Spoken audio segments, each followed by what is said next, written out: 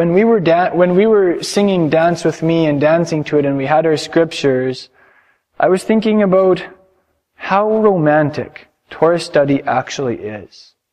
I mean, even just going up to the bima, making aliyah to read a section of the Torah, that is a very romantic act between us and our bridegroom Yeshua. Because Yeshua, he's the living Torah, eh? And it says in Luke, I think it's chapter 4, that he had a custom of going to the synagogue on Shabbat. That's what he did growing up in his hometown, Nazareth. And when he went back with his troop of disciples and visited his hometown, that's what he did. And it says that he went up and then he gave a Devar Torah. He started explaining some things, and it says they were amazed at the gracious words that were falling from his lips. And when we go up to read from the Torah, he is present in our midst. He is the one who is illuminating the word to us, and we can all just be amazed at the gracious words falling from the lips of the Master Yeshua. As we go up and we read from the Torah. What's the essence of dance? The essence of dance is two moving as one. Right? Two people moving like they're echad. And you know what? That's exactly what it is. We have a Savior who went to the synagogue every Shabbat, who made aliyah to read from the holy texts. And when we come to synagogue on Shabbat, when we go up to read from the bima, it's like we are moving as one with Yeshua over a span of time, spanning generations. It's like you transcend time on Shabbat. And you just enter into that spiritual dimension where it's Him and you are moving as one. You're imitating the Rabbi. Yeah, think about that, For us as the bride, we are being given like white linen garments. We are preparing our wedding dress for the return of our Savior. And part of that, I believe, is this awakening in the body of Messiah to the value of the Torah in our lifestyles, understanding how it points to Yeshua and glorifies Him, understanding how when He comes back, we're going to be doing this stuff with Yeshua. He is going to be leading the nation in a revival, not only of the Holy Spirit and the glory of God in the midst of His people, but He is going to lead us in a revival of applying the Pentateuch to our lives again. And there are so many prophetic scriptures when, if read literally to any degree, indicate that that's going to be the case. So you know what? I'm looking forward to that. I'm looking forward to that. We're in the middle of that dance right now. Let's turn to Deuteronomy 33 together, and we'll look at some verses. I'm going to be commenting on something this morning that I have not had nearly as much experience in as some of you here. As a young husband and father, I've begun to think in new terms, in terms of caring for a family, in terms of raising children. I mean, it's a new framework really for me, and I've really begun to think about how do I want to raise my children. We talked about that on Yom Kippur. What legacy do I want to leave for the generations to come? I assume probably there will be hundreds of great-great-great-grandchildren. For my hundreds of great-great-great-grandchildren, are they even going to know about me? What are they going to know about their great-great-great-grandfather who lived 100 or 150 years ago? I'm beginning to learn to think generationally. And so I want to talk today, based on this parsha, about leaving a legacy. We read in Deuteronomy 33 verse 1, it says, "Now this is the blessing with which Moshe, the man of God, blessed the sons of Israel." When? Before his death. So we see that before Moshe died, he left a legacy to the people of Israel. And I look up to Moshe in that regard. That is a very simple act that he did that we can each do also. We can be thinking about. And as we learn, a legacy doesn't only mean in immediate families in terms of children and grandchildren. A legacy can be left in terms of the people that we mentor, that we disciple on a spiritual level. It can be a legacy that we leave at work or in our community here in Prince Albert. Every one of us are going to leave a legacy. Yeah. And so we're going to look at a couple things, a couple of details of this legacy that Moses left to the nation that continues to impact us to a very high degree even now. In our culture, I don't see us thinking very generationally often. We have this human tendency to live quite selfishly, right? I think about me, myself, and I most of the time, and when I die, well, I'm gone, and I'll leave my stuff to some people, and I don't know, sometimes we focus more on the now than on let's say a century from now. It's kind of antithetical to that First Nations proverb, the Cherokee proverb, that, with every decision that we deliberate about, we should seriously contemplate what effect is this going to have to the seventh generation. That's a First Nation axiom, and one that I think we would do well to consider also. That's something that I believe the Father is calling us back to think in those terms. I really like Proverbs 13 verse 22. It's the antithesis to this kind of selfish, thinking about me now concept. It says, the good man leaves an inheritance for his children's children. So, the good man, he leaves an inheritance not only for his children, but for his grandchildren. And I don't know, maybe an even greater degree of a good man leaves an inheritance for his children's children's children. Could it be? I think so. I want to give you a couple little examples here of a concrete inheritance that was left to me by my grandfather. It's part of the inheritance that was left to me by my maternal grandfather as one of his children's children. He left me his tools. And as someone who has a background in construction, who enjoys working with his hands, inheriting my grandfather's tools was a very meaningful, literal element of a legacy. I didn't bring all the tools. Some of them are pretty sizable. But that's something that he left me. Something else that my grandfather left me was... my grandfather was a Baptist pastor and evangelist. And he left me his Hebrew Bible, his Tanakh. And it's marked up pretty nice, actually. He spent time in this thing. Check this out. Can you see that page? He used pink marker all over the place. Wow, that really jumps out. Actually, sometimes I use pink highlighters too. Maybe I inherited that from my grandpa, I don't know. So, this is just this is something this is one of my most treasured possessions. As a Hebrew scholar, as someone who has a passion to teach biblical Hebrew to the body of Messiah, to help us understand the Torah, understand the Jewishness of Jesus, this is a treasure, eh? It represents so much to me. It's part of the legacy that my grandfather left to me. Actually, this here is another one of his books. This is his Hebrew grammar book, Essentials of Biblical Hebrew, by an author named Kyle Yates, PhD, published in 1938. This is the book that my grandfather learned Hebrew on when he went to seminary in Saskatoon. And actually, I didn't inherit this. I taught a couple series of biblical Hebrew classes in my grandfather's Baptist church in North Battleford. And one day I went into his old office, and there were still shelves of books there that had just been left there. The church isn't a very busy place at this point, so they're still just sitting there. And I was just looking through my grandpa's old books, and I came across this, his Hebrew grammar. It's so of course, I contacted the now acting pastor immediately, and I was like, "Could I have this?" And he said I could, of course. He's a very dear family friend, and this is just a gem. Actually, this book is going to be a significant contributor to the Hebrew course that I'm producing. It's going to be part of the template that we use. So, in some regards, this is part of a legacy that my paternal grandfather left not only to me, but to the body of Messiah, because this is going to go to thousands, and I pray tens and hundreds of thousands of people through the Hebrew course. These are a couple examples of legacies that have been left in my life. I wanted to share that with you all because you're my friends. You wonder if our forefathers thought in terms of 7 generations, how that would look now, eh? Or even here in Prince Albert. What if the founders of Prince Albert had thought generationally? Some of them did, absolutely. Some of them didn't. Some of them were more there to take than to give, I think. But we're here, we're here to help change that, aren't we? We're here to turn the tide. I just want to talk really practically for a couple of minutes about leaving a legacy. Some of the things that I'm learning, I almost feel unqualified to talk about this.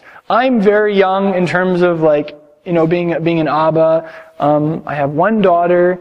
But and some of you, you have children, you have grandchildren, and you're like Tirza's honorary grandparents too. But I want to share this as something that I'm learning on a very personal level. Sometimes, when you have someone who's just learning something, they're the best equipped to teach it because it's so new to them, because it's so alive in their hearts, So I'll share this with great respect to those of you who are my elders here. Here are a couple of practical things that I've been learning about what we can do to leave lasting legacies, not only to our children and grandchildren, but to those we're mentoring, those we're having a significant influence on. We're going to talk about the how, the what, the when, and the who of blessing, of leaving a legacy. Firstly, and Moshe is going to be our teacher here, the first thing we see is that Moshe, our teacher, spoke a blessing to the people of Israel. He didn't just think it, he spoke that blessing, he verbally communicated the blessing. And for us, that could be in prayer. Often prayer is an excellent time to speak a blessing over someone. Sometimes it's more comfortable for us too, It's a pretty personal thing to speak a blessing to someone, So, you can close your eyes then. And maybe it's more comfortable to pray a blessing for someone because you can close your eyes, Another thing you could do though is you could put your hand on that person's shoulder and you could look them in the eye and you could speak that blessing over them. That's the kind of thing that people never forget. Really. There's a deep bond that happens and it's very spiritually powerful. We also learn from this parsha that Moshe didn't only speak the blessing, he went and he wrote that blessing down. So that generation could remember it long after he was gone. So that future generations could remember the blessing that he left to the tribes of Israel. That's another thing we could do. You can write down blessings for your children, your grandchildren. What if you wrote down a blessing and you left that as an inheritance to your great-great-grandchildren? What if you wrote a blessing specifically for your great-great-grandchildren? I guarantee you that's the kind of thing that will survive over 100 years. And that will be carried on to deliver to those great-great-grandchildren. What kind of impact would that have on a future generation? I'm just thinking creatively here, right? What if we really thought outside of the box? Yeah. I see how we do that in our culture. We have ways of doing that. For instance, on birthdays, often we will write a meaningful note in a birthday card. We will write a blessing in a birthday card. And I think that's a great way to do that. I have a couple cards here that I just wanted to show you that are some of my other greatest treasures. I have a box with the cards that my grandparents and my parents and my brothers have given me over the years. And here are a couple of them. Here's a card that my brother Colin made for me. He drew this gorgeous picture of Israel and flowing vines and things. But, so this is an example of how even in our culture, it comes very naturally to write a blessing and put it in a card. And that is a keepsake that people will hopefully keep for many years to come. It's, these cards that have been given to me are some of my most precious possessions. Really. Like 50 years from now, God willing that I still have them, I'm going to go back and I'm going to read the blessings that my grandparents gave me. Here's one that my mom gave me. My mom likes to take pictures and then put text on them. Meaningful pictures. So this one it says, Israel, Yahweh/Yeshua is your rock. And I think it's a picture of a rock from, I don't know, maybe from Israel or somewhere. Actually, that looks like the rock pond close to her house. But anyway, it's like a big rock, right? And then she has some encouragement and a blessing in there that she wrote to me. Here's an encouraging blessing card from my wife. Happy birthday to someone who has touched so many lives. I hope you don't have cute cooties. And then she wrote an encouraging note in there, that was a blessing for sure. And then I have a couple in here too from my mom, there's a letter from my mom that I used as a bookmark. When I first went to Israel, she wrote me a blessing. And she said, read this on the plane as you're flying to Israel. So, I was busy reading through my Hebrew dictionary on the plane, and then I took some special time to read that letter, and I used that as a bookmark in my scriptures for several years after that. It's very encouraging. I have another card in here from my grandparents that they gave us for our Genevieve's and my recent trip to Israel, where they wrote a blessing in that card, and they gave that to us for our trip, So, these are some examples from my life of how writing down a blessing has been such an encouragement, such a lasting influence, such a treasure. Okay, so that's part of the how of blessing. Excuse me. So what about the what of blessing? What did Moses say to bless the tribes of Israel? Maybe we can talk about that. What could you include in the content of a blessing? When we study this passage, what we see is that Moshe emphasized each tribe's strengths and abilities. He pointed out, this is one of your strengths as a tribe. This is a special capability that you have. And that's an excellent thing to key in on when you're blessing someone. Point out that person's strengths, the things that they're good at. Especially, for if you're close to someone, if you have watched that person growing up, you know very well what that person is good at. And that's something to really reinforce in a person, to encourage them in. Also, as priests in our families, we can bless our families with the Birkat Kohanim, the priestly blessing. Years before I met Genevieve, every night when I go to bed, I would say the Shema, and then I would pray the priestly blessing for my future spouse. Every night. That was just something I did. I would pray for my future spouse every night when I went to bed. That's something that we can do, whether we have spouses or whether or not we don't, or, whether we have children or not. We can begin praying right now. Because prayers are not bound by time. It's like you're storing up prayers in that prayer bank, eh? And then, when the Almighty needs to, He's going to access those prayers, and He's going to operate on their basis. The priestly blessing, it's like, I believe it is one of the secret power centers of the nation. In my truck, I have a 7.2 liter diesel engine, right? That's like the engine of my truck. I believe that blessing, in general, in the Birkat Kohanim, the priestly blessing specifically, it's like the engine that helps keep our nation going. Because like we read, all of these promises, they are true in our lives through Yeshua. It's the core of the gospel. It doesn't say, but I wonder if He blessed the children with the Birkat Kohanim.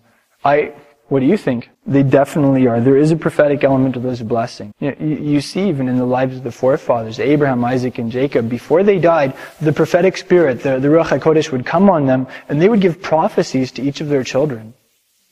And I think that can be true in our lives. Even for those of us who maybe don't operate on a regular basis in the gift of prophecy, Jewish tradition says there's this special time before you die when you'll have that prophetic inspiration. And that's a time to speak to your children, to speak into their futures. Yeah, and hey, as it was with the fathers, so it can be with the children, hey? So that's the what. What is some of the content that we could have in blessings that we leave as legacies? Here's another question. When? When is a good time to bless? You know what? I would say every Erev Shabbat is the best time to bless. Because you're stopping your regular weekday activities. You're beginning to focus spiritually. You're coming together as a family, hopefully, for that delicious Erev Shabbat supper. It's a good time to bless. I think that Erev Shabbat is another one of those power centers of our nation. It's the backbone of our nation, really. It's like the core of family life. Yeah. So what a perfect time to bless. And you know what? Your children or grandchildren or people that you're mentoring, they don't have to be there on Erev Shabbat for you to bless them, do they? Yeah. As long as it's from your mouth to His ear, then He's going to act on your behalf in your family's life. And that's what counts. Here are a couple other ideas. You could write a special yearly letter or card for people that you want to leave a lasting legacy with. Maybe on Rosh Hashanah would be a good time, looking back at that person's last year, the triumphs and challenges of the year, anticipating that upcoming year of life. Can you imagine if, there's just a patriarch or matriarch in the family who wrote a special letter to each of the children or grandchildren every year, saying, this was a great year for you. Here's some challenges and triumphs that you faced in this last year, and I pray the best for you in the upcoming year. Something like that, man. Like, wow, that is powerful. That is coming into our call as patriarchs and as matriarchs in our families and in our faith communities. Here's another question. Who could you bless? And we already covered most of that. Starting with children, grandchildren, even for those who are yet to come, praying for the future spouses of your children and grandchildren. From the age of 1 or 2 years old, my dad and my mom were praying for Genevieve. Yeah. They were praying for my future spouse from like when I was a little kid in diapers, That's something that you can do. Pray for future spouses and their families. You can, in the words of the Torah, you can bless, quote, those who are here with us today and those who aren't here with us. Not only the generations that exist, but what about the ones to come? Like we talked about. What about the 6th and 7th generation? Why not pray for them? Those who aren't with you that day. Yeah. And then, as we also mentioned, you can bless your spiritual children. We see many examples of this. Paul, for instance, he had spiritual sons. And sometimes that bond can even be stronger than a biological link. We can ask the Father, Father, who do you want me to take under my wing? Who do you want me to mentor to some degree? Who do you want me to bless on a regular basis and leave a lasting legacy to? I guarantee you, when we begin asking him questions like this, he's going to bring people into our lives. We live in a world of fatherless people. My generation is a fatherless generation. And you know what? God is a father to the fatherless. And He wants to express that. And He's a mother to the motherless too, isn't He? He wants to express that through us as His people. So when we begin making ourselves available and asking Him to bring people to us, He's going to do it. He is going to do it. You might want to adopt someone and start praying for that person and blessing them every Erev Shabbat, whether they're there or not. And tell them, I'm praying for you every Erev Shabbat. I'm going to adopt you and start saying the Birkat Kohanim for you every Erev Shabbat. Those are a couple ideas that we may want to prayerfully consider in the next couple of days, how we can implement those in our lives, in the legacy that we leave to future generations. What we learn from this parasha is that a prayerful blessing from a man or woman of God is the greatest legacy that can be conferred upon the generations to come. So I'm just going to take you, that was kind of the main topic. I want to take you on an overview of this parasha, draw out a couple of the main elements also. And so if you're ready to go with me there, in Deuteronomy, 1 verse 3, that should say 33. Yeah, 33 verse 1. It says that Yahweh came in the midst of 10,000s of holy ones. And the interesting thing is that word for came, it isn't the word bo, which is usually used, it's the word atah, which is spelled aleph and tav as the root. So the word there for coming is aleph and tav. And who is the aleph and tav? What did our rabbi say about himself? He is the aleph and the tav. So we see here a very clear reference to Yeshua. In this introduction, that he gives before these blessings for each tribe, it's so packed with Messianic layers. You wouldn't believe it. I'm just going to try and peel a couple of them off here for us. That's one of them. And who is Yeshua coming with when He comes back? Yep, He's coming with tens of thousands of the holy angels, isn't He? When Yeshua would teach, he would very frequently reference concepts found in the Tanakh, right? That was his grid. That was the grid of the people that he was addressing. And so, you have to question, where did he get this idea that he's going to come back with myriads of his Father's holy angels? Well, he got that probably from this parsha. Yeshua knew that he was the Aleph and Tav. So where that grammatical term et shows up, I believe that Yeshua knew that was often pointing to him as the direct object of the Father's actions. And in that regard, I believe that when the Master was studying through the Torah, he would come to a passage like that and it would tell him something about himself. And those early generations of the Master's disciples who studied the Hebrew Torah, these are the kind of things that they ate up. When you read certain passages, for instance, in Hebrews, you can tell these guys were going deep in studying the Torah from a Messianic viewpoint. So that's a little example of that. In 1 verse 2, we read in Hebrew, Miyimino Eshdat Lamo. He came with a... How does it read in the NASB? At his right hand there was flashing lightning for them. That's not probably the best translation. That Hebrew term there translated as flashing lightning is Eshdat. Everybody say Eshdat. It's actually it's a conjunction of two words. It's Esh, which is fire, and Dat, which is law. So what it literally says is he came with a fiery law for them. There's something about the Torah that is pictured by the flame that comes out of a blowtorch, or a plasma torch, or even a campfire, or our Erev Shabbat candles. When you look at a flame, there's something about that is a picture of the Torah.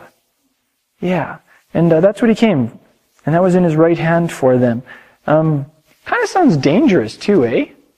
Like a fiery law. I love how that concept is balanced in the next verse, 1 verse 3, very poetically, where it says, Av chovev amim. Moreover, indeed, he loves the people. So, on the one hand, he comes with this fiery law that burns the garbage out of our lives that, it can be pretty painful, but on the other hand, at the same time, he loves the peoples. He comes like embracing us as his people. And I appreciate that balance that I'm sure each of us have experienced in our lives. In that same verse, it says they followed in your steps. In the NASB, that's in 1 verse 3. And I like how ArtScroll, the traditional Jewish interpreters have this. They render this as, they planted themselves at your feet. What image from the Gospels does that bring to mind when you read that? They planted themselves at your feet.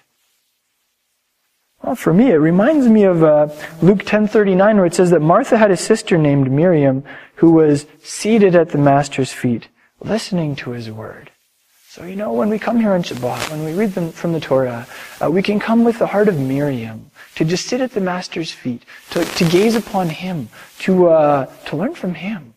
And that's what I want to do. Like, I'm not here to teach. I want to be a facilitator. I want to share some of the things that he has taught me, so that we can learn from him. And hopefully that's the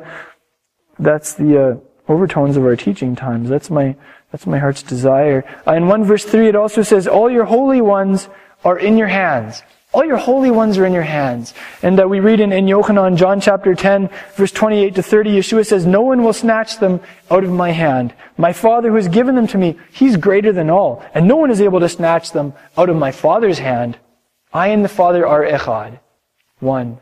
So you just have this picture of the Father and the Son being echad, and just each of us being in his hand. That's the picture we get from the Torah here. I highly suspect that Yeshua again was referencing this parsha when he was quoting these things. And interestingly, enough, John 10, part of that chapter, the context of it is Sukkot. Part of it is also Hanukkah, so they're kind of juxtaposed there. There's one more phrase here that really is a picture of Yeshua. The next phrase it's in 33 verse 3. It says, Yisa medabrotecha. It says they received your utterances. They received your utterances. And what that to me reminds me of is in Yochanan, John chapter 17 verse 8, where it says, where Yeshua is talking to Abba, and he says, for the utterances which you have given me, I have given to them, and they received them. So the utterances that you gave me, Abba, I have given to them, and they have received those utterances. So it's just incredible, hey?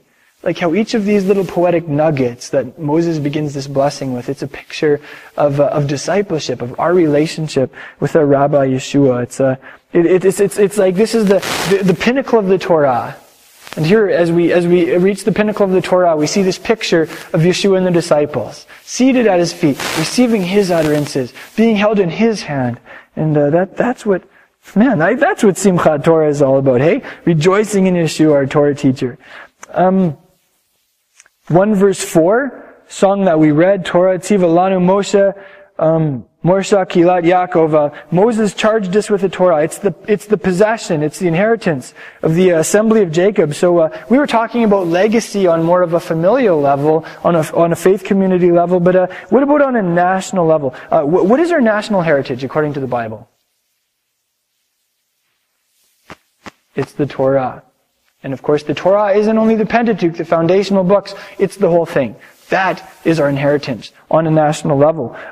Correlatively, what is the greatest legacy, therefore, that we can leave to future generations? Yeah, the Torah. Like a deep love for the Torah, which is something that, it takes some cultivation. Yeah. A lifestyle richly lived in concord with the commandments of the Torah. Where the rubber meets the road. How do we take the Torah and apply it to our lives? Because ultimately that will be one of the greatest legacies that we can leave to future generations. For your great-grandchildren to know that they had a great-grandmother, they had a great-grandfather who loved the Torah, who celebrated the festivals on an annual basis, who made it a priority, who waved the lulav on Sukkot. I mean, just think about that. Your great-grandchildren are going to be waving the lulav on Sukkot. They're going to be praying the Hallel. I mean, seriously, we are turning a new leaf that is going to impact generations to come. That really excites me. Wow. It's that's going to be so worth it to see that. Yeah. We can leave a legacy of a strong faith in the God who gave us the Torah. Here's an interesting verse. In 33 verse 5, we read that he became king in Yeshurun. Literally says in Hebrew, and this is how Art Scroll renders it, that he became king in Yeshurun. When? When the heads of the people were gathered, the tribes of Israel together. What we learn from this verse is that, you know what, God is king in some places, and he's not king in other places. And there's a traditional Jewish commentator that says there's a difference between a king and a ruler. God is the absolute ruler. He governs the universe. Everything happens according to his will. But you know what? Rulers aren't always received on a popular level. It's more like someone who just functions to run the nation. A king is different. A king is someone like David, who was loved by the people, who was warmly received by the nation. And in that regard, God is not a king everywhere yet. He's a king for those who have warmly received him. Here's the question, when did he become king in Yeshurun? Because this may be a key to how he answers our prayer that his kingdom would come on this earth as it is in heaven. It says, when the heads of the people gathered together, when the tribes of Israel became unified. So we see a unity transpiring here in two stages. Firstly, it says, when the nation's leadership came together, he became king over the nation. Secondly, when the tribes of Israel, when each stream with its respective strengths became unified, then he became king. I believe this is a picture of the body of Messiah. It's a picture of how he is bringing us together. And you know, in many ways, Messianic Judaism is coming to the forefront of that. Just like Judah broke through as a breaker, as a forerunner, just as he went ahead when the tribes of Israel would journey, God is bringing the Jewish people in Messianic Judaism to the forefront in the focus in the body of Messiah. And we're a part of that. Yeah, you're cutting edge. So we see that happening. And what's the final result? The full implementation of God's kingship. It is something that is happening today in the body of Messiah. So here's a couple of personal questions for our contemplation, and not only for us, but for those of us who are joining us via live streaming, for those of us who are going to hear this teaching in the future. As we read that when God's people and the leadership of God's people come together, he becomes king over the nation. That is the point. Here's some questions. Do we have a bias, an essential bias for unity or division? Is our first response to gather together in unity based on our common salvation in Yeshua? Or is our first response to focus on our differences and divide? You know, deep down inside, everybody has a bias either towards one or the other. They would rather come together in unity based on the common salvation, or they would rather nitpick and ultimately divide. And that's just the way it is. I thank God. I believe we have a very strong level of unity in our congregation. I really appreciate that here. It's very refreshing. Honestly, sometimes I'm blown away by our group. I'm so thankful that we have that. But that's something that we can keep in mind for the future also. Messiah's kingdom will only fully come when his body is united. His people, they will be united. Because on his last night on earth, Mashiach requested it of his Father. You know what? Some people don't want Yeshua's body to be united. Deep down inside, they would rather focus on the differences. They would rather have division. And for people like that, I believe that they need to change their attitudes, or they need to risk being taken out of the way. When Abba sets about answering his son's impassioned prayer that we on this earth become echad, as he is in heaven. Yeah. That's why I'm part of the ministerial here in Prince Albert. I have some ideological differences with some of the men in that room. I'm sure we all have some ideological differences. But my commonalities with those men are much greater than our differences. Especially guys like Pastor Greg. I love Pastor Greg. I feel such a kinship in the Spirit. You know, with quite a few of the men who are serving the body of Messiah full time in the city. And that's something God's really challenged me with, you know. Yes, the Torah is important. Yes, I fly the banner of Torah. But what is my core identity? My core identity is someone who has been saved through Yeshua. And that is something that I do have. That is a very strong common ground that I do have with believers in this city. Yeah. And you know what, the Torah part, I can model that, I can share the meaning of it, and things like that. People begin to be like, wow, that's cool, I'm beginning to understand that over time, and that's my optimistic outlook. Yeah, there is some unity in Islam, but there's also some massive disunity. You have the extremists who are bombing other sects of Islam, but yeah.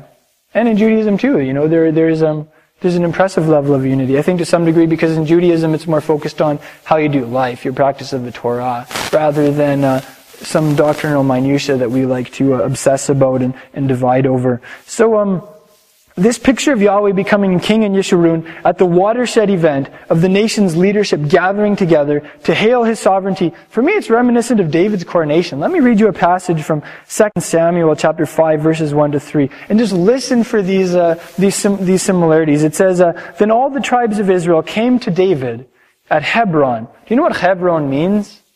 It's from the root chavar. It's the same root as like chaverim, close friends, people who are bound together. They came to him at Hebron and said, Look, we are your bone and your flesh. Previously, when Shaul was king over us, you were the one who led Israel out and in. And Yahweh said to you, You will shepherd my people Israel, and you will be a ruler over Israel. So all the elders of Israel came to the king at Hebron, and King David made a covenant with them before Yahweh at Hebron. Then they anointed David king over Israel. Wow. Yeah. In Deuteronomy 33, verses 7, 26, and 29, we encounter a word that pops up in the very early chapters of Genesis as describing the role that women get to play in their mission and in families and things like this. And when we see this word in this parsha, the way it's used, it really gives us a bigger understanding of this. And the word is ezer. We read it in verse 7, where it says, it's talking about Judah. It's talking about intense combat situations. And it says, May you be a help against his adversaries. May you be a ezer against his adversaries. And that's the same word as when it talks about Chava, how Chava, Eve was created to be a helper, an ezer to Adam. And I want to read you a short section from a book by John and Stacy Eldridge called Captivating. John Eldridge wrote a book called Wild at Heart for Men. It's a book that I have really appreciated. They together wrote one for women also. And I love his commentary on this. And this is something I've noticed too. But I like how he phrases it. I feel like he can say it better than me here, so I'll read this to you. He says, when God creates Eve, he calls her an ezer kenegdo. It isn't good for the man to be alone. I shall make him an ezer kenegdo. Hebrew scholar Robert Alter, who has spent years translating the book of Genesis, says that this phrase is, quote, notoriously difficult to translate. The various attempts we have in English are helper, or companion, or the notorious helpmeet. Why are these translations so incredibly wimpy, boring, flat, disappointing? What is a helpmeet anyway? What little girl dances through the house singing, One day I shall be a helpmeet? Companion? A dog can be a companion. Helper? Sounds like hamburger helper. Alter is getting close when he translates it as sustainer beside him. So this Hebrew scholar translates this phrase as sustainer beside him. The word ezer is used only 20 other places in the entire Old Testament. And in every other instance, the person being described is God himself, when you need him to come through for you desperately. And then he lists several of those scriptures. We're just highlighting the ones from this parsha. He goes on to say, most of the contexts are life and death, by the way. And God is your only hope. You're ezer. If he's not there beside you, you're dead. A better translation, therefore, of ezer would be lifesaver. Isn't that cool? So what God was to Judah in this passage, that is what a wife is to her husband. That is part of the role that the sisters get to play in the congregation. Not as like a servile doormat or someone who is like the janitor at home or whatever. You know what I'm saying? I mean, my wife does do some of those things at home, and I value her so much for that. But the core of ezer, of helper, is like a lifesaver, a sustainer. When Judah was in the thick of battle, let's say the Maccabees when they were battling the Greek armies. And I mean, like, people were getting chopped up. Like, there was blood flying. And Yahweh came through for Judah. And He helped him win. He helped save the day. He strengthened Judah. That is a picture of a wife. That is a picture of sisters in the body of Messiah. Like the lifesaver, the helper, the one who comes through for you when you really need it, when you're going down. And you know what? You know, for some guys that's really humbling. Yeah. I mean, like, okay, when I got married, I was extremely independent. And you know what? Sometimes there's a pride that goes along with independence. And I've really appreciated how even in Genevieve's in my relationship, like, her being my Ezer, the one who comes through for me when I'm in a crumple, the one who saves the day for me so many times, the one who prays for me when, like, I feel like I just want to give up and throw the Torah out the window and walk off, you know? Like, man, like, Genevieve's my Ezer. Like, I don't know where I'd be if it wasn't for her, you know? So this is something that we can learn from this passage that hopefully is encouraging, hopefully helps some of it come to life for us. Let's look at a couple other sections here. In 33 verse 8, I'm going to give you some Hebrew highlights here. 33 verse 8, it says, for Levi, let your Tumim and your Urim belong to your godly man. I really don't like that translation, godly man. The Hebrew word there is chasid. Everybody say chasid. It's like someone who's really devout. You know, just how God is chasid, He is devout towards us. We can be chasid. We can be devout towards Him. And you're all aware, there's a movement in Judaism, the Hasidic movement. It's people who are really devoted to God, is the essence of it. And so, you know what? I'm a chasid. You're a chasid. You know, that's an ancient term. That's not just talking about a movement in Judaism. Paul, when he referenced Ananias, the man who came in and said, Brother Saul, you know, and laid his hands on him, he said that he was a devout man, according to the standards of the law. What he said is, Ananias, he was a chasid. He was chasid. Yeah. So, anyway, I really appreciated that. That was a hallmark of Levi. That was something that made Levi a priest. A person who had influence in Israel. A person who had that authority to bless the nation and enable them to prosper, to succeed, to grow, to experience the light of God. In 33 verse 9, with regards to Levi, it talks about his how he prioritized his relationship with God over all other relationships. And when he had a friendship or a relationship, Levi is a tribe that was it was opposed to his covenant relationship with the Almighty, then he didn't axe his relationship with God, he axed the relationship that was detrimental to his spiritual life, is essentially what it's saying there. And that's reminiscent for me of Luke 14:26, where the Master says, he's talking about hating family members. He says, if anyone comes to me and doesn't hate his own father and mother, and wife and children and brothers and sisters, yeah, and even his own life, he can't be my disciple. Of course, we're not talking about emotional hatred, right? But in Hebrew, the concept of hatred is like when you prefer someone over someone else. God is jealous for our hearts. He longs for us to prefer Him over every other person.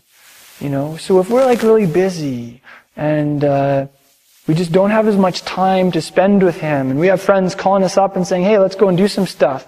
You know what will touch the heart of God so deeply when you say, you know what, I'm not going to go this evening. I haven't spent much time with God. I'm going to go spend a little time with Him, you know. Maybe on Erev Shabbat, maybe we'll have demands on our time. But just to say, you know what, my priority, I have not had enough time to focus on my spiritual life. I haven't had time to draw near to Mashiach and intimacy, so I'm just going to cut everything out of my schedule and spend some time with Him. Man, that is a way to touch Yeshua's heart. And that will make you a Levite. That will make you a spiritual Levite. That will make you a priest who has that level of spiritual influence that's going to bring God's light to your neighborhood, to your congregation. My all-time favorite title for God is in this parsha. God has lots of titles, doesn't He? He has one name, but He has many titles. And my favorite title for Him is in this parsha. It's in Deuteronomy 33, verse 16. He's called in Hebrew Shochni Sneh. Shochni Sneh. And Sneh is a bush. And Shochni is like a dweller. Someone who dwells in something. You know the root Shechan, right? To dwell. The Mishkan, where He dwelt. This is the title of the Almighty. He's the bush dweller. Yeah. Did you get that? Your God is named the bush dweller. Your God is the bush dweller. Okay? Like the question is, what does that mean? In terms of like how he operates, our relationship with him. Here's something I've observed, and tell me if this isn't true in your own life too. Often the highest epiphanies come in the midst of mundane contexts. You know, there's like a bush. There are tons of bushes in the desert. But you know what? That one, God's in that one. God speaks to you from that one. You know what I mean? It's like the greatest theophanies come in the midst of everyday life situations and ordinary people. Have any of you experienced that? You'll just be talking with someone, and suddenly you'll be like, God is talking to me through that person right now. Or you know what? Like, there can be really cool ways that he talks to you. Maybe there's even a billboard or a line from a song or something. Just one of those bushes that fly by as you're driving down the freeway, you know? And all of a sudden it's like, boom, he just speaks to you through it. That's the Shochni Sneh. That's the bush dweller. Right? Yeah, Shochni Sneh. And you know what? Like when we really realize that that's our God, that sometimes he hides in bushes and he talks to us from bushes, it kind of brings you to life. Like it makes you more alert. It's like you never know when he's going to show up in a bush. And just some ordinary thing that, you know, happens in life, you know? So let's walk through life with that expectancy. Kind of watching for him, you know? It's like, that bush is a little different. I'm gonna go a little closer and check that out. What's going on there? So maybe you can be asking yourself, what's your bush? Who is your bush? You can keep your eyes open for the Mashiach. Here's a passage from Shir HaShirim, the Song of Songs, that has really spoken to me in this last year. Along those lines, in 2 verse 9, it says, My beloved is like a gazelle, or a young stag. Behold, he is standing behind our wall. He is looking through the windows. He is peering through the lattice. It's the same idea. Where is he? He's behind the wall. Where is he? He's behind the lattice. Where are you going to find him? He's pretty close, but he's hiding. Right? Like Sukkot, yeah. So that's something that really speaks to me. 33 verse 17, where it talks about Joseph, the sons of Joseph, Ephraim and Manasseh, says that they're at the ends of the earth, the extremities of the globe. That just tells us that Joseph, and whoever is prophetically pictured by Joseph, i.e. Gentile believers in Messiah, we've talked about that in the book of Genesis, they're going to be found at the extremities of the globe. It's part of their mission. 33 verse 18, we read about the special relationship between Zebulun and Issachar. Zebulun, traditional Judaism has pointed out, is the businessmen. They're out there in their ships doing commerce. Issachar are the Torah scholars. They stayed home and they studied the Torah in their tents. And they worked together. There's this partnership between Zebulun and Issachar. And you know what? Sometimes Zebulun is tempted to look at Issachar and be like, lazy bum, sits there and studying Torah all day. You know, sometimes Issachar is tempted to look at Zebulun and being like, unspiritual bum. So they're doing business all the time. But you know what? Each tribe has their own calling. Each of them works together and they strengthen each other, right? So we can respect each other's different roles in the body. We can enter into a sacred partnership together. We read about Issachar, how they were calendar experts. We covered that in our teaching on syncing with the Creator of the universe. We're not gonna do that. Here's the last thought from the parsha, and I'll give you a couple quick comments from Paul also in Luke, and then we'll try wrap up pretty soon here, because it's almost lunchtime. In 34 verses 1 to 3, it says that Moshe saw the whole land of Israel. It says specifically, Yahweh showed him all the land. This is a geographical impossibility. You cannot see all the land that's listed here from the top of that mountain that was spoken. How did that happen? Here's an idea. We just read about it in the opening verses of Genesis. Did you notice that? This is a mystery. This is a mystery. When was light created? Which day? Verse 3? The first day, that's correct. Yeah. When were the sun, the moon, and the stars created? The fourth day. So there was this creation of light that preceded the sun, the moon, and the stars. Traditional Jewish commentary says that light, that's the stuff that the universe is made out of like an atomic and a molecular level. And actually, science will back that up to some degree. There's some speculation about that. there's this concept that, like, on an atomic level, the universe is composed of light.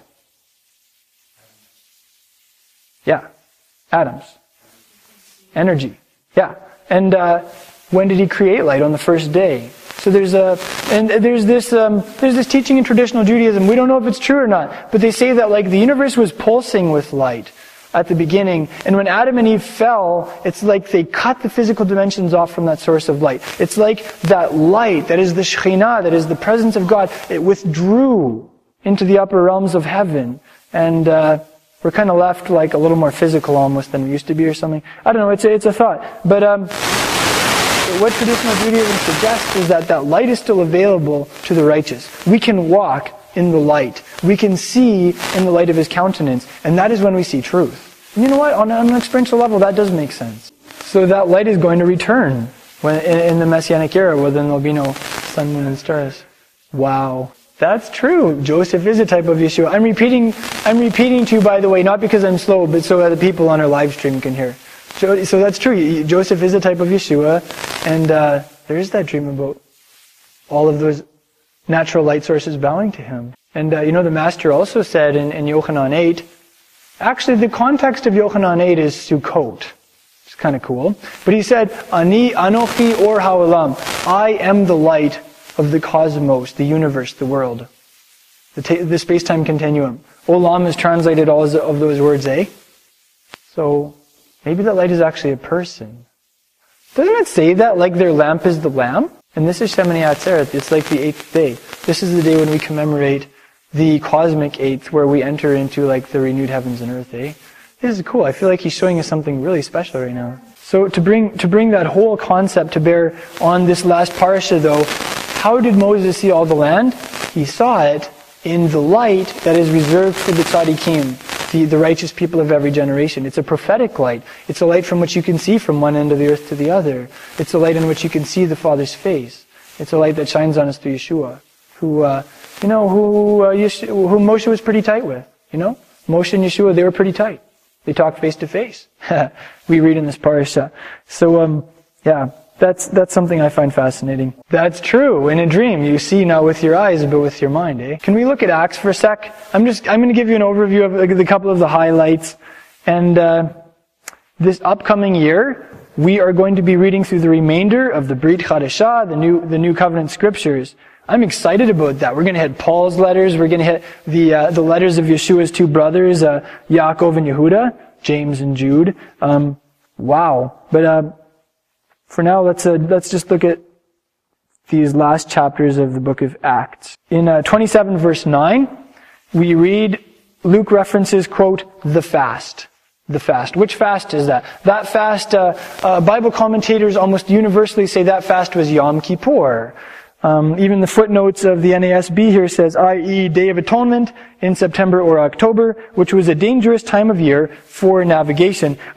This tells us something very important. It tells us that Luke and Paul, even when they were traveling, still observed Yom Kippur. They still fasted for Yom Kippur. If they were of a mindset that some people are today, that the law is irrelevant to New Covenant believers, that those things are done away with, and the feasts are kind of appendages that we have dropped in our evolution of faith or whatever, you know what? If they were of a mindset like that, Luke would never have written that. Luke only wrote that because he acknowledged the festivals, because he practiced those things.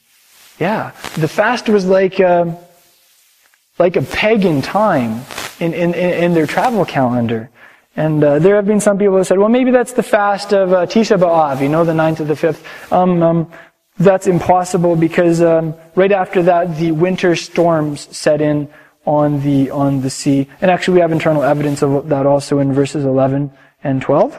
11 and 12, it says, the harbor wasn't suitable for wintering. The majority reached a decision to put out to sea.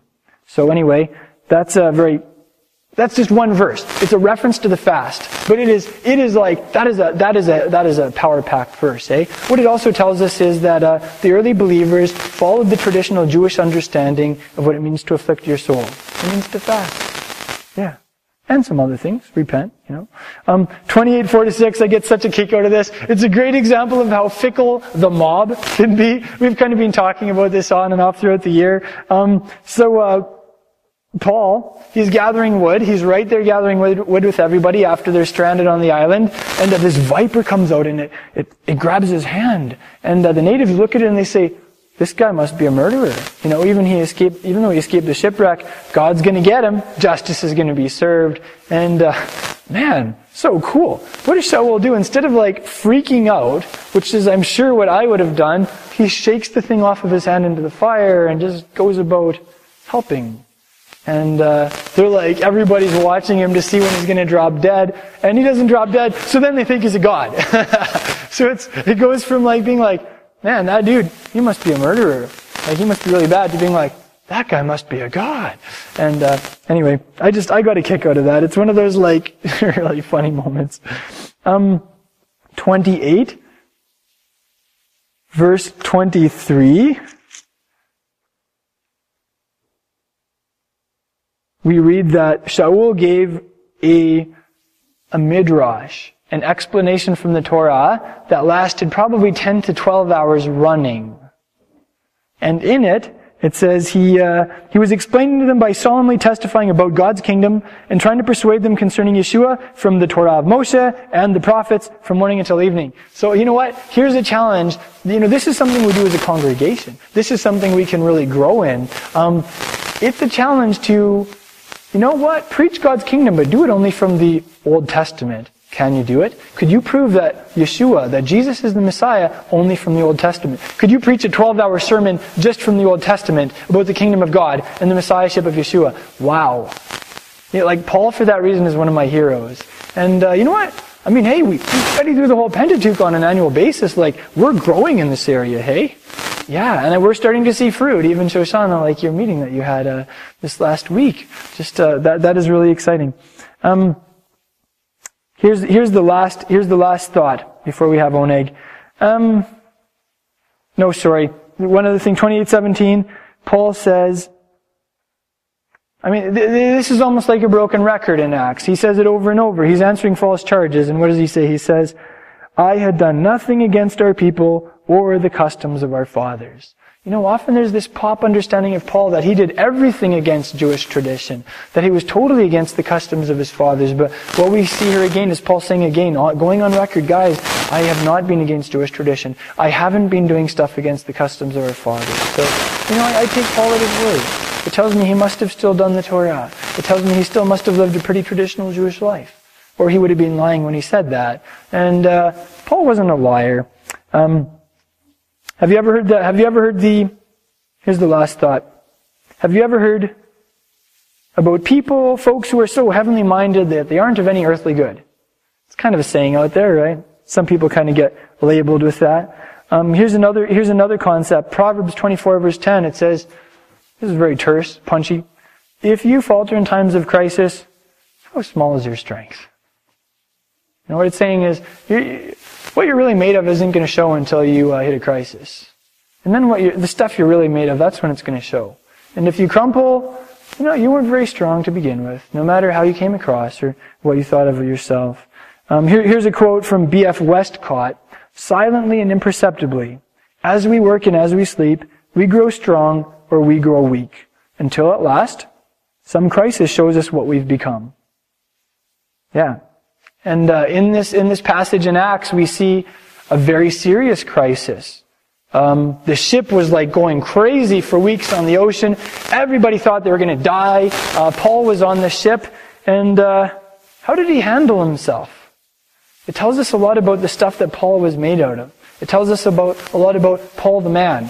And I want to give you 6 snapshots of Mashiach's emissary Shaul in action in the midst of real life danger in this parasha. And we can all admire Paul in this regard. I as a man especially admire Paul in this regard because I see that he wasn't just some fragile Torah scholar who freaked out in the face of danger, or who just went and hid in the hold of the ship to pray when things were going wrong.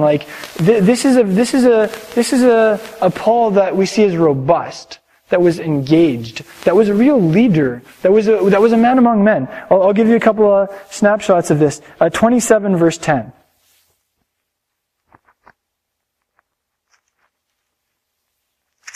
It says, Paul challenged them and said to them, "Men, I perceive that the voyage will certainly be with damage and great loss, not only of the cargo and the ship, but also of our lives." You're dealing with a ship with almost 300 people. And Paul's right in there talking to the captain and the seaman and saying, "Guys, I can see this is not going to go well. You shouldn't do this."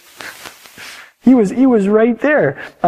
27 verse 21. It says, "When they had gone a long time without food, then Paul stood up in their midst and said," this is gutsy, he says, "Men, you ought to have followed my advice and not to have set sail from Crete and incurred this damage and loss." So not only does he have the guts to say to the captain of the ship, "You shouldn't make this decision," he goes on to say, you guys really should have listened to me when we were back in the harbor. Wow. Verse 25, he finishes by saying, "Keep up your courage, men, for I believe God that it will turn out exactly as I've been told." So here we have Paul encouraging the whole ship of people who are freaking out, who are discouraged, most of whom have probably abandoned all hopes of life, saying, "Guys, keep up your courage. Chazak, man, chazak." This is some of the last pictures of Paul that we have. Verses 30 to 32. We'll just consider this like our Brit Chadashah reading here, these little passages I'm reading. 30 to 32, it says, the sailors were trying to escape from the ship and had let down the ship's boat into the sea on the pretense of intending to lay out anchors from the bow. Paul said to the centurion and to the soldiers, "Unless these men remain in the ship, you yourselves can't be saved." Then the soldiers cut away the ropes of the ship's boat and let it fall away. So what do we see from this? Firstly, Paul wasn't like hiding out in the ship's basement, like freaking out and praying. He was right there on the deck with like the wind going crazy, with the waves washing over the bow. He was right there with the sailors and the soldiers. And he was watching the sailors. When he was watching them sharp enough that when he saw that they were going to let down that ship, the little ship, and they were going to try and get away, he went to the centurion and he said, if you let those guys get away, none of us are going to make it. I assume the sailors hated Paul's guts at that point. I assume they probably wanted to grab him and throw him overboard, right? But that's Shaul. He was right in the thick of things. 33 to... That's true. I don't know, maybe he felt some fear too, but at some point he said that an angel appeared to him and gave him a message, and he said, "So guys, be encouraged, hey?"